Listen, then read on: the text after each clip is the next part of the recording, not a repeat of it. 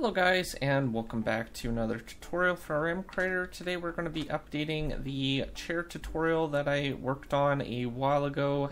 There was some issues with it before, and some things have been fixed, and I was able to recreate this tutorial. So first things first, I have 4 chairs, and I'm going to show you that they only require one model now. So this is exactly one model. It's facing technically north, but when it spawns into the world, it basically will automatically detect if it, or basically run and set the rotation to facing south. So if you look on the debug screen, it's facing south right now. We're gonna basically create a small little sitting area. This one's already set up, so if we hold shift to sneak and then attack it, it will rotate. What's happening here is basically that the block is despawning, and then a vanilla command is being run to spawn in the entity again facing a different direction. Hello, Jasper. Alright, so as you can see, this will work for every rotation. And if we right click on the block, we can actually sit properly now. Because the model was a little bit modeled each direction, the sitting position was a little bit different.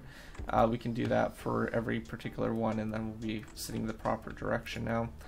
Now with that being said, let's hop into MCreator. Well, we'll start with Blockbench, and then I'll hop into MCreator and show you how all that works. So in Blockbench, what you want to create is your chair from the ground up. One tip that I want to give you guys is you probably want to create the meshes in increments of probably about 4 pixels high. This will allow you to use, or basically set the block sitting position a little bit easier. This is a total, up to this point here, is a total of 8 blocks, so I am able to determine, the overall height and then subtract that by how many % I need. So for half a block, this would be a slab in height. It would technically be negative 0.5 to basically get it from a solid block. Now this is a little bit taller than one regular block, so I had to make some changes to the code. Over here on your group, you just need one single group, and then you're going to put all your meshes and stuff like that in that group. You can also have subgroups and then have the rotation if you want to do it that way. And then your texture needs to be the same, as well as the same name for your file name and your model identifier name. Now you can change the name that you give them the entity, but they all 3 of those have to be the same. Alright, so moving on to MCreator, we're going to cover the entity first. So you want to create a basic entity, and then you want to give it your GUI name or the name of the entity. Select your model, then select your texture.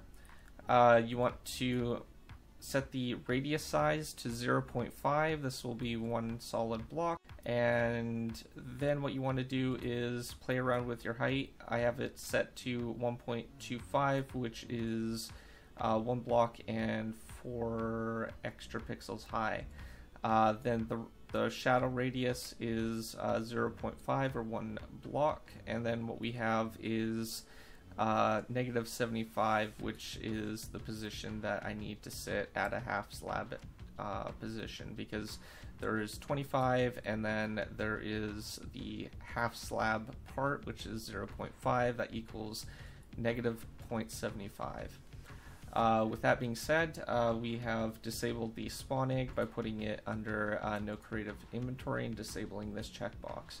You can play around with the sound on step, or step sound, hurt sound, and death sound, which I've added to be a ladder sound. Behavior, you want it to be a creature so it doesn't get attacked by iron golems or anything like that. Also, hostile entities won't really go for it unless they have some reason to. like it attacking them or something like that. Then you want the entity house set to 2. That's important. Make sure it's only 2. And then the movement, speed, and tracking range. Movement speed and tracking range, or rendering distance. Rendering distance needs to be set to 64. The movement speed should be set to 0. Attack strength and armor protection should both be set to 0. You don't need any armor particular models for this. It's pretty much obsolete, pretty much, unless you're using a bibbed model or zombie anyways.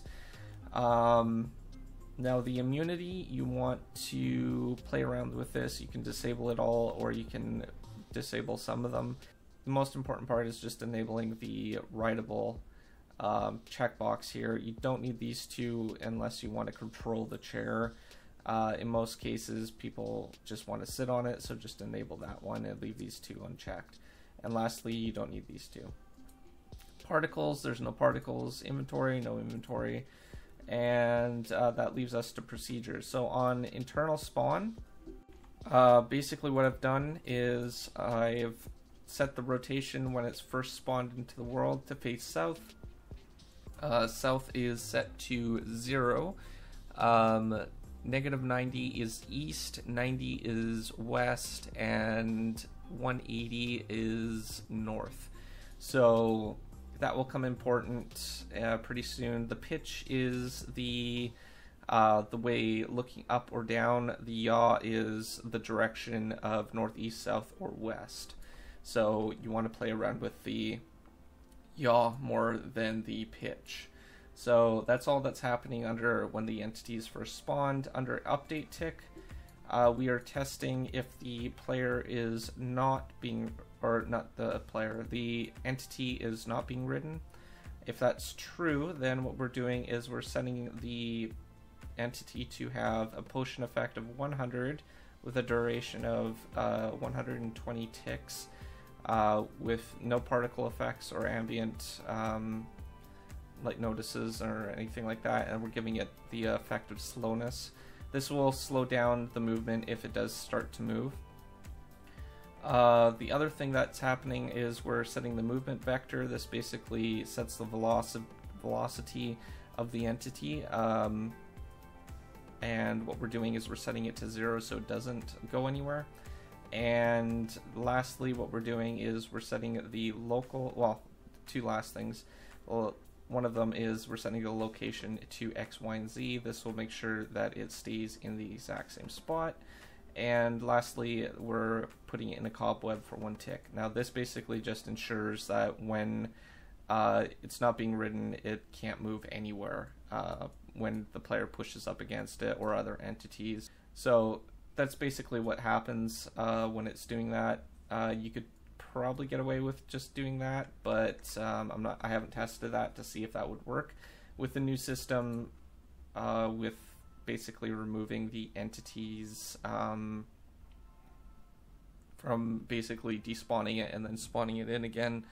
It should not matter if that's in only being ridden or not.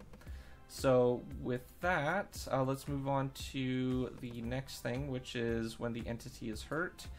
And what we're doing here is we're testing if the player, the source entity, which is the player, the target entity is the actual entity that we're working with, or the mob. So we're testing if the source entity is sneaking, which would be the player, and then we're despawning the entity, and then we're testing for the entity's direction that it's facing on the yaw axis. So if it's facing south, then we're going to be running a particular command to make it face west. If it's west, then we're making it face east, or pardon me, if it's west, then we're testing, basically making it face north, and if it's north, then we're making it face east, and so on. The command that we're running is the summon command. I will explain how that works right now. So if I open up a document, I'll be able to explain a little bit easier because it's a little bit hard to read that.